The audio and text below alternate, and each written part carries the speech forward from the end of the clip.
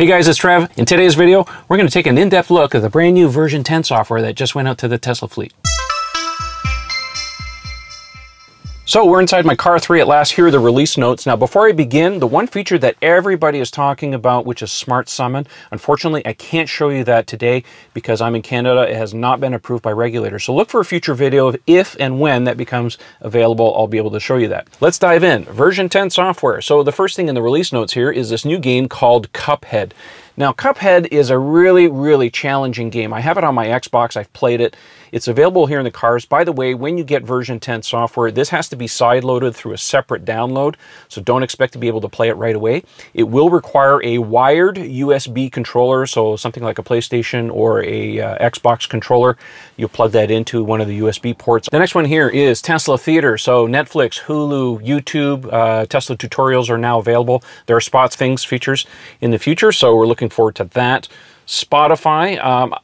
This is one of the features that everybody's been requesting because Slacker, TuneIn, not the best, but Spotify has been available in Europe for a number of years now, but now they finally brought it to North America, so we're looking forward to that. I don't have a subscription yet, but that is something I'm going to consider looking at. Karaoke is a new feature where in the entertainment system you can bring up things like karaoke, curated songs from Tesla. I'm sure they'll be able to add more in the future. I will not bore you to death with my singing abilities. Driving visualization. Now yesterday I took a long drive in my car and the driving visualizations are truly incredible. They're really buttery smooth as well. I'll show you that in a separate segment here a little bit later in the video, but it's this section here. Unfortunately, you won't be able to look at this on a Model S or Model X, given that there's no touch screen, of course, for the instrument cluster where the autopilot data is displayed, so it's pretty much a Model 3 feature only. Some improvements to automatic lane change. Again, some of my driving video I'll show you a little bit later shows you the visualization when you change lanes in the car, either through navigate on autopilot or manually, shows you where the car is going to go. Very cool. Some improvements to the navigation system. 2 extra buttons, feeling lucky or hungry, which pulls up a variety of different places. So we'll take a look at that a little bit later. So here we have some map improvements. So Tesla says they've improved the maps to make it easier to find and navigate where you want to go. So when searching for a destination, there's autocomplete now. So looking forward to that. Some improvements here to the mobile app. So you can thaw your car in the cold winter by conveniently enabling max defrost, of course. We now have the venting function. I'll show you that here in a second. So you can open and close your windows. Here's an often requested feature. People wanted to be able to open and close the windows. So under controls, if you press vent in the top left-hand corner there, I'll do it here off camera so you can see the windows doing it. Windows crack open about 2 inches and it says close. So if you press that, the windows close. And of course, if your windows are all the way down, you can press the close button and it will roll the windows up. Let me do it here.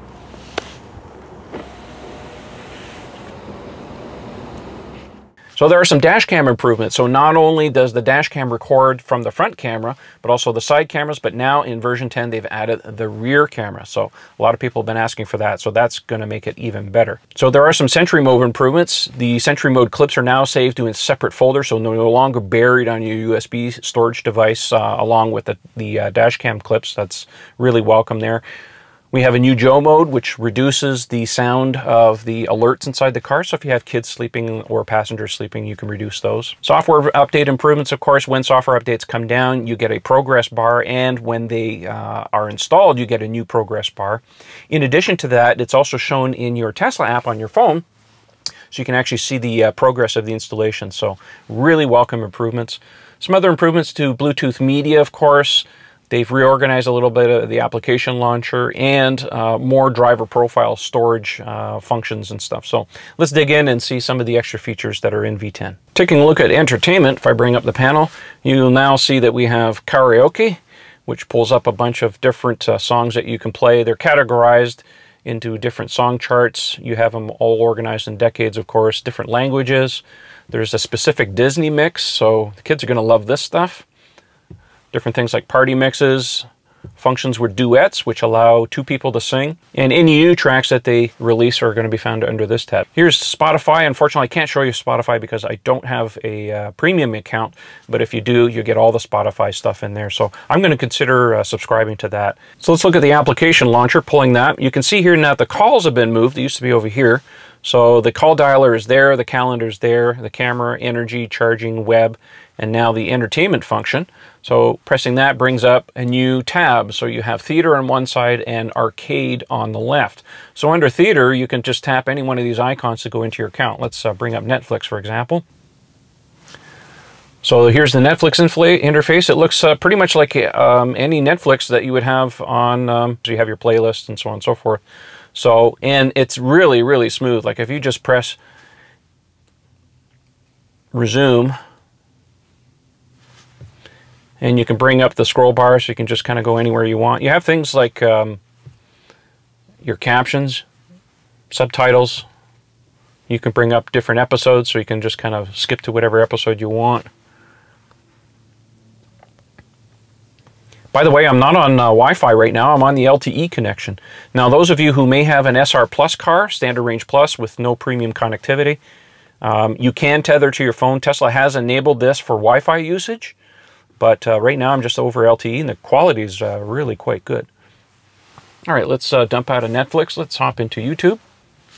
So here's the YouTube. It looks pretty much like any other YouTube app that we would find on any mobile device or a tablet.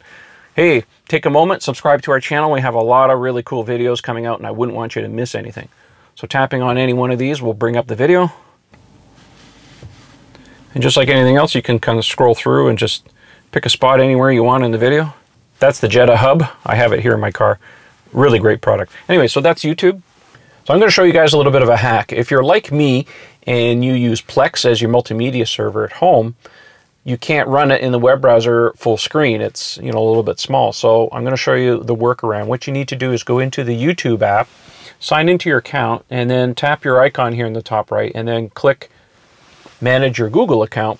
When you pull it up, it's just a web view, so you can go at any one of your other apps. You can pull up your Gmail, much like you can in the web browser, but this runs kind of full screen. And go into your Gmail. Email yourself the link to your Synology or your Plex account. I use a Synology server at home. And you just tap the link,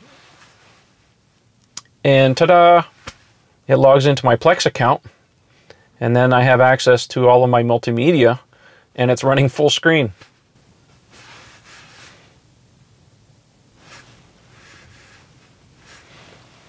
And the speed is pretty good. To have your cake and eat it too. So that's how you can run Plex full screen in your car.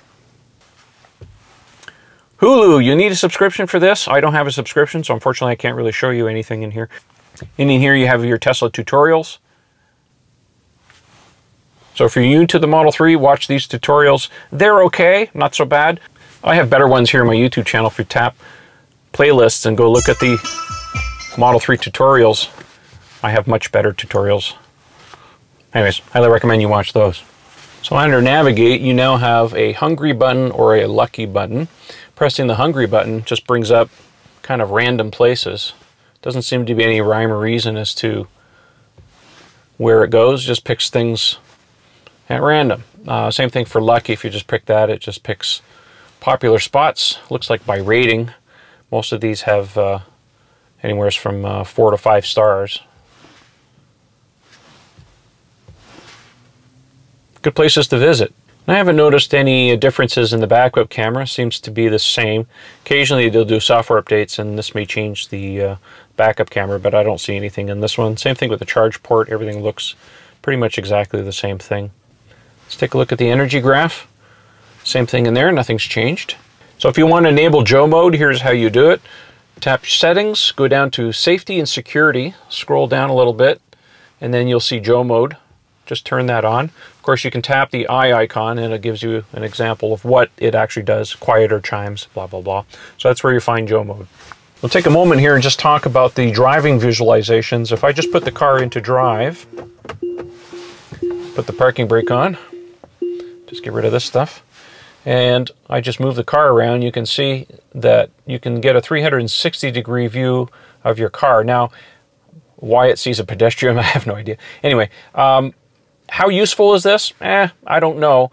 But I have a feeling that this may be an indicator that Tesla may end up giving us some kind of 360-degree view of the car when we use the car, say in a parking lot, whatever. There's times when, you know, you could be in a situation where you could potentially hit a curb or damage some wheels or something like that. So being able to see the cameras in 360 degrees would be very welcome. But anyways, Tesla engineers just having fun. So let's go into arcade. You can see we have all the usual games, but we have a new one. This is the Cuphead game that I mentioned at the start of the video. Now it requires a side download, so once you get V10 installed, you're going to go into games and you'll see a separate scroll bar that downloads this. It's too big to include in the firmware, so they download it separately. Make sure you're on Wi-Fi, it's a big download. But once you do that, you'll need a USB controller. Now I happen to have a fairly inexpensive USB controller. This is something for an Xbox, USB on one end. So let's plug it into the USB port. And now I'm able to play the game. So tapping on that should load it. This is a very challenging game. If you've never used this, forget about using the steering wheel. You really need a USB controller for this.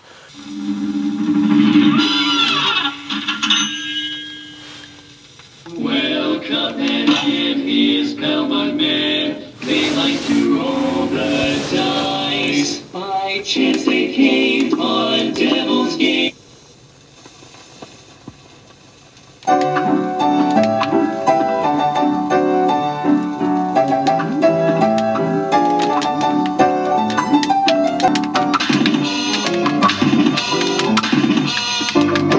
Well, as you can see, it's a very challenging game. You even get past the tutorial. We'll check that out a little bit later.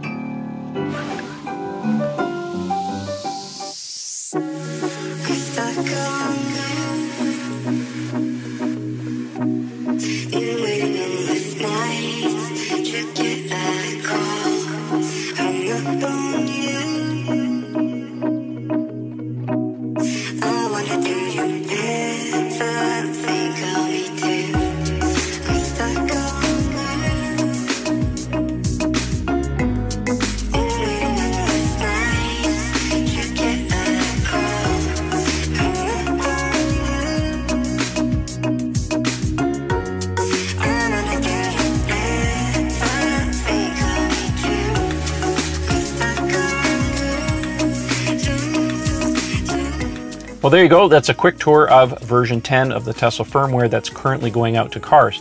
If you want to get this update, make sure your car is connected to Wi-Fi and make sure that your software settings are set to advanced. Critically important that you do that. If you don't have Wi-Fi, you'll just have to be patient. It will come over LTE in due time. I like what I see. This is a very big update. Again, keep in mind there's going to be some initial bugs. There are some more features that are supposedly coming, things like texting capabilities and stuff. Again, Tesla said that that will be in a subsequent update, maybe 10.1. Hope you liked the video, and don't forget to subscribe because I have some more videos coming and I don't want you guys to miss out. Thanks for watching. We'll see you later.